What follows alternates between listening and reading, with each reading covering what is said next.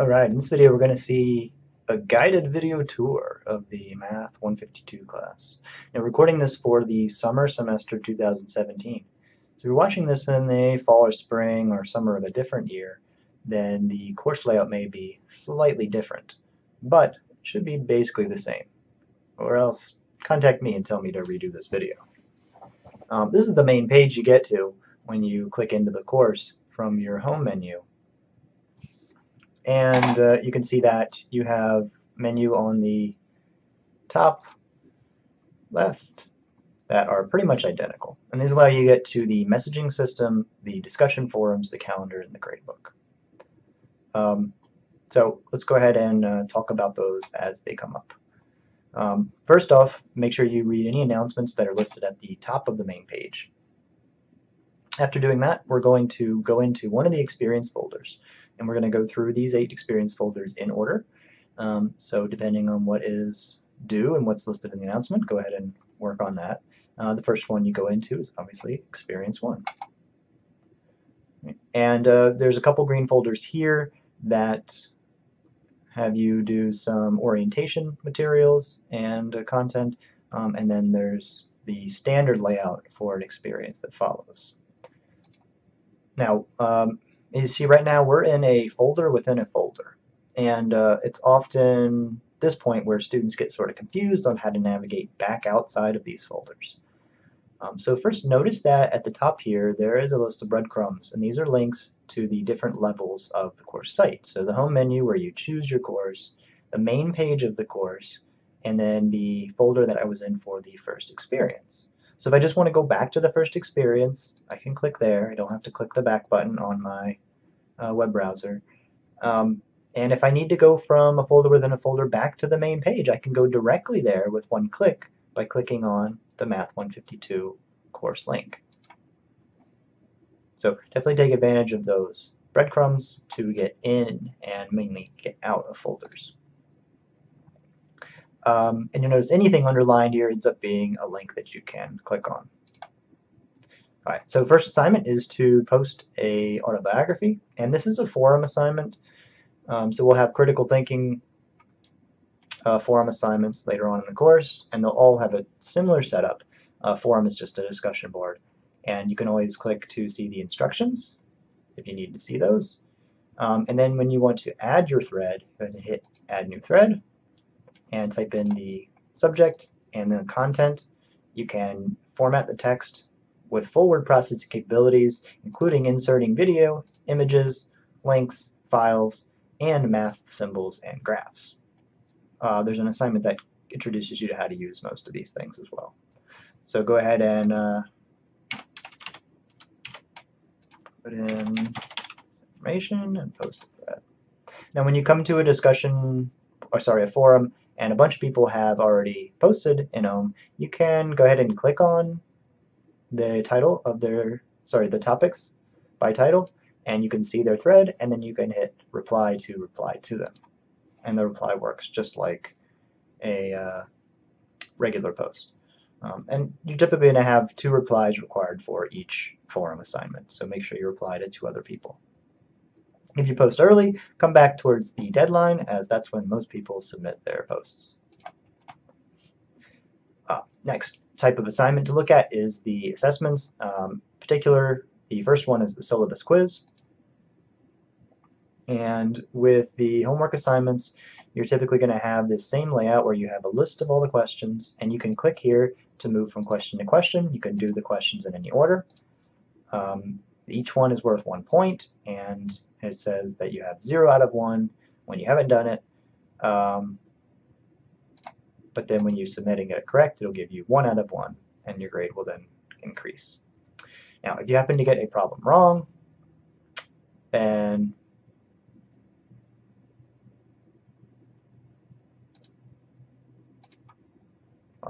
sorry, thought I was getting that wrong. When you get a problem wrong, you'll see that it gets marked as wrong, and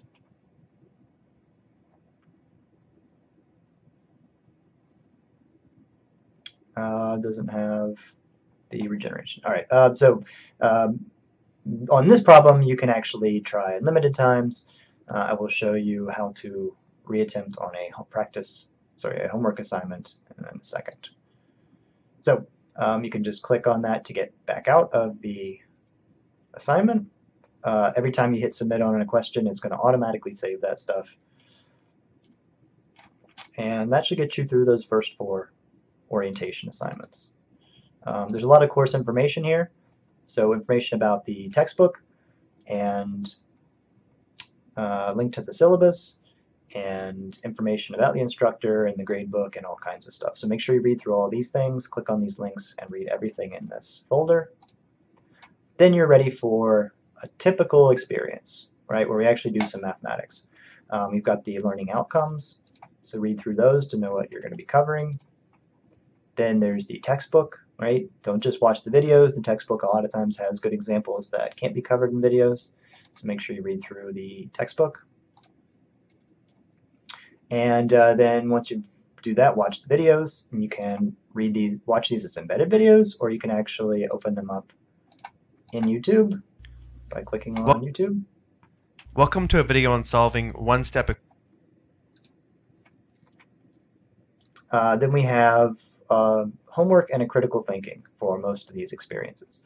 So homework is like the course policy quiz, so a bunch of automatically graded problems.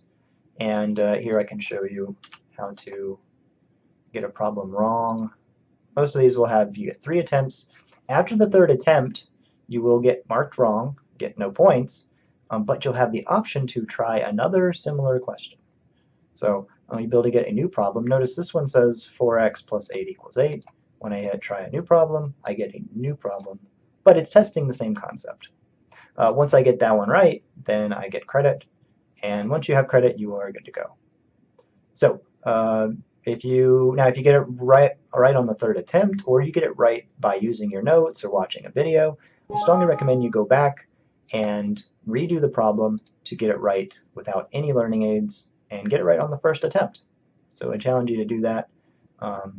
Make sure you can actually do it so you're prepared for the quizzes and tests. Critical thinking is like a forum assignment, so the directions will be given in a linked document, so open those. And then it'll have the guidelines or instructions, it'll have the rubric. That's used to grade you, let you know what's needed, and then it'll have all the questions. So go ahead and answer those questions in the forum. Where is it? Oh, by clicking here into the forum and hit new thread, right, and post your answers to those questions. Make sure that if you're doing writing problems that you are using proper grammar and writing in complete sentences. Each of the experiences has its own discussion forum just for questions. If you are on a homework problem, you can always post to the forum. So feel free to post that question to the forum and say, you know, I was solving this and this. And then you can show your work and we can try to help figure out where I was going wrong. Alright, so most of these experiences are going to be pretty similar. We do, of course, have the midterm and final, and we have the whole quizzes. So you can see there's 4 quizzes, and those will show up in there. Those are similar to a homework problem, except they're timed. And when you're doing this, you only get 3 attempts. So there's no try similar problem. So you have to get it right on the 1st, 2nd, or 3rd try. In addition, you're going to have a small penalty for getting it wrong 1 or 2 times. So if you were to get it right on the 3rd try, that's only going to get you 70% credit. No, 80%. Yeah. So that's why I said when you're doing the homework problems to make sure that you can get it right without learning aids, such as videos, and get it right on the 1st try.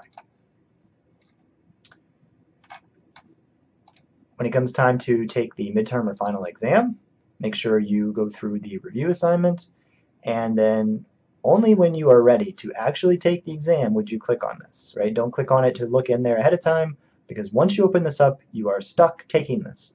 The clock is ticking.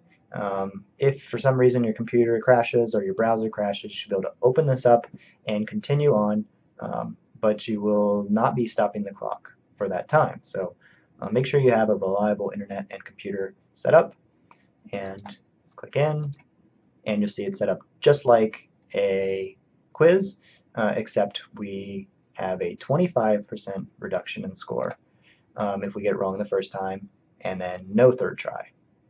So you definitely want to try to get those right on the first try. Now, you can get directly into those critical thinking assignments and other forums by clicking on forums at the top. So here's all the forums, and you go directly to those.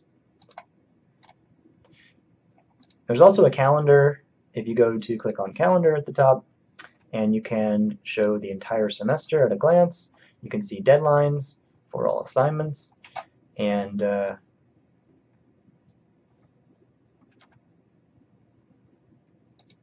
you can even click to access that assignment. So click on the assignment and you can go directly to it.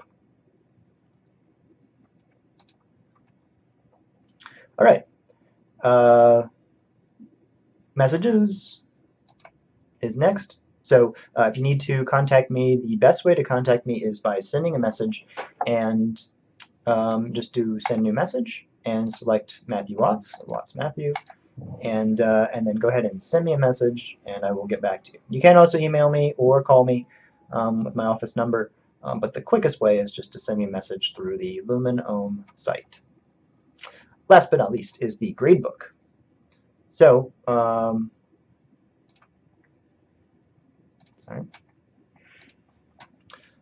you click on gradebook, you will see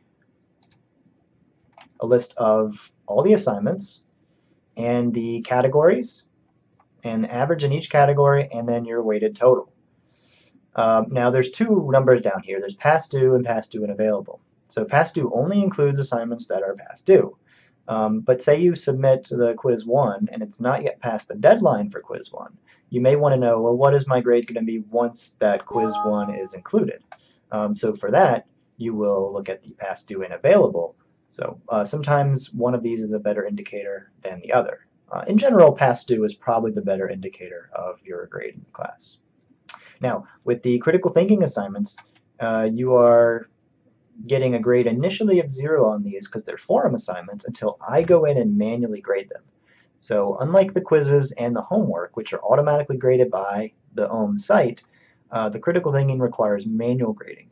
And since those deadlines are on Sundays, I'll be grading those on Monday. So you might see your grades dip a little in value once those become past due on Monday morning, but then Monday evening I should have graded them, and you should see that grade more accurate. So you can also click to see feedback, and click on the number of the grade number in the grade column, and you can actually go back to that assignment and see what your answers were. So that about does it, as we've kind of seen everything that the course has to offer. If you have any other questions, go ahead and post in one of the forums. I believe there's a forum for questions about the course. And otherwise, get started on Experience 1. And I look forward to a great semester with all of you.